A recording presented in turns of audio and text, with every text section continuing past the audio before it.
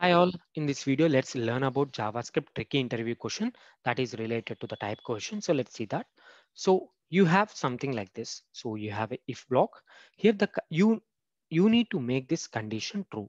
We need to make this condition as true and this alert should pop up. So that is a challenge. We should not change any code here and you can write whatever the code you want here. Okay, fine. So everyone confuses with this part. So how can A should will be equal to 1, will be equal to 2, and will be equal to 3? It should be equal to all these three things, right? Then only you can go inside this alert because you are using logical and. So now everyone gets confuses at this point. But the tricky part here is we are using, they are asking with the, what they wrote, they are wrote double equals. So it means loose equality comparison operator. This is not a strict equality. This is a loose equality comparison operator. When we use this operator double equal to, JavaScript engine will perform type cohesion. It will perform the type cohesion. So when it performs the type cohesion, it will call, the JavaScript will call value of function. So internally this happens. So if you use double equal to, JavaScript engine will try to do type cohesion.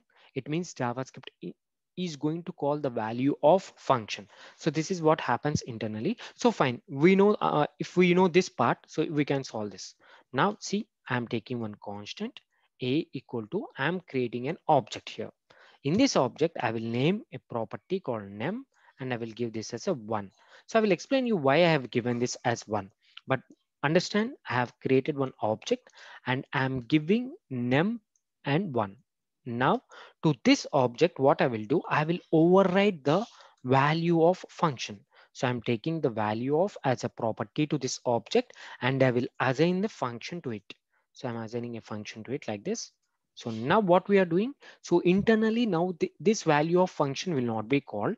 So whatever the value of function you given, that value of will be called. So when a equal to double equal to 1, so what happens, a, this value of method will be called. When it tries to do type question, it will call this method, our method, because we have overridden the value of function of the JavaScript. Okay, now a dot value of, this is a property name and we have given the function of. So here what we'll be doing is we will return this dot num. It means the number which is here. And what we do is we do post increment plus plus 1. So it means we are adding 1. So if you do this, this results into true. So we'll be getting this alert. So let's see the output first and let me explain you what I wrote here. So we got true. So let me refresh this once again. Yes, we got true. It means this condition became true. So now let's understand what happened behind the screens. A is double equal to 1. When this condition is executed, what happens? A is double equal to 1, then it applies the type quotient. So it is a loose operator, right? So JavaScript tries to call the value of function. So this function would be executed. It will go to this function. Okay. Now what happens? This function is going to return this dot number means 1. Okay. We are returning 1 here. Wantedly, we are returning here 1. So it will not increment by that time. So you will get only 1 because you have given 1. Now what you will be having in the place of A, you will be having 1. So this condition becomes true. So that is the reason the first value when we given this object, that's the reason we have given this as 1. The key can be anything. The value, that is the reason I kept it as 1 because at the first check, it should evaluate 1.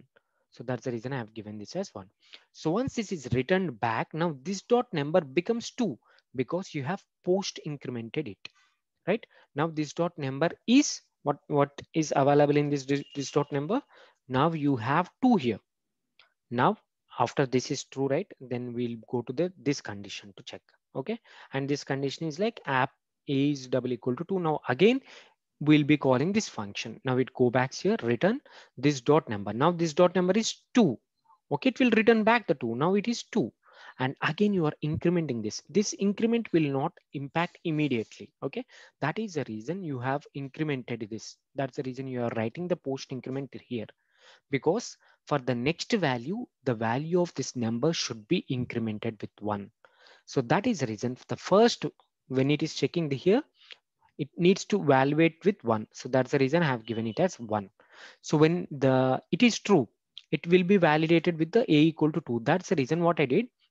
While it is returning back the 1 value only, I have incremented, post incremented it with 1. So when it is returned back, the value of a would be 1. So after it called a dot value of, then this dot number will have 2 as a value. So that's the reason this condition becomes true again. And after that, again it would be post incremented. So now here what happens, this dot number now in this time it becomes 3. Now what happens, this dot become number becomes 3, and when you're trying to check this a double equal to 3, this value of function will be executed and this returns this dot number, it means it returns 3.